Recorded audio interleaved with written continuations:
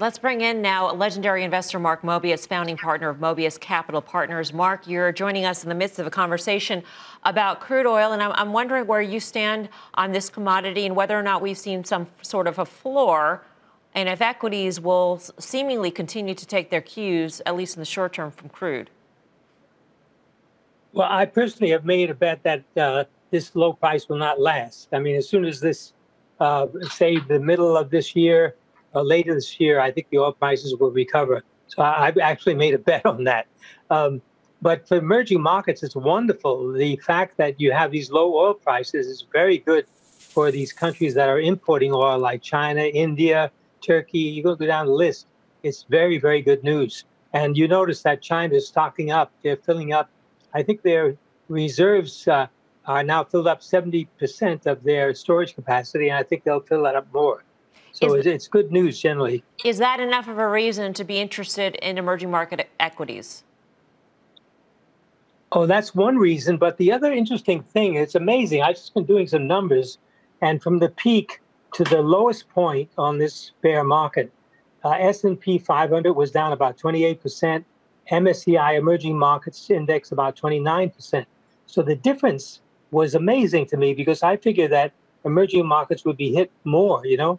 Now, there's been a recovery from the low, as you've seen, 15% roughly for S&P, 10% for MSCI emerging markets. But generally speaking, the declines for S&P have been about 20% to where we are now, and about 23% for emerging markets.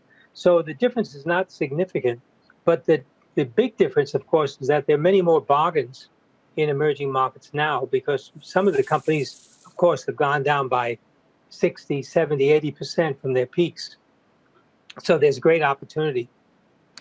Is there one name in particular that is catching your eye that we can be watching, that people at home could be trading?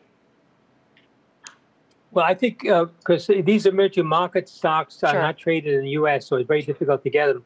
But if you look at our portfolio, again, this is not a recommendation. I mean, we don't know whether we'll be selling or buying, but Yum, for example, is listed in China. It's a Chinese branch, you know, Kentucky Fried Chicken.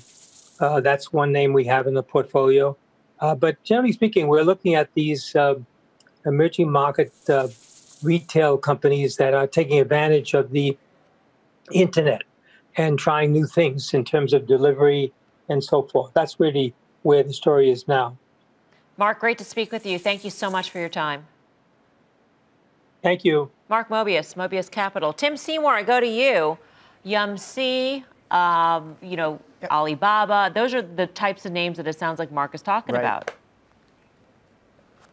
Well, Mark is talking about the consumption demographic dynamic in emerging markets that also as an EM veteran we've been investing in for a long time. And so, yes, look, Alibaba has been very defensive throughout a lot of this crisis, and I think it will continue to be. We talked about their investment in cloud. We talked about the earnings to the growth ratio. The PEG ratio is very strong. How about a Mercado Libre in Latin America? How about a Yandex in Russia? How about different ways in which the consumer is either playing some type of online or e-commerce or cloud? Or essentially online media. These are ways to get exposure to the EM consumer. That's how you're going to outperform in emerging markets. Because if you're following the index, it's making 10-year lows and has, and probably will continue to. Mark had mentioned the tailwind that some economies could get from this lower crude price.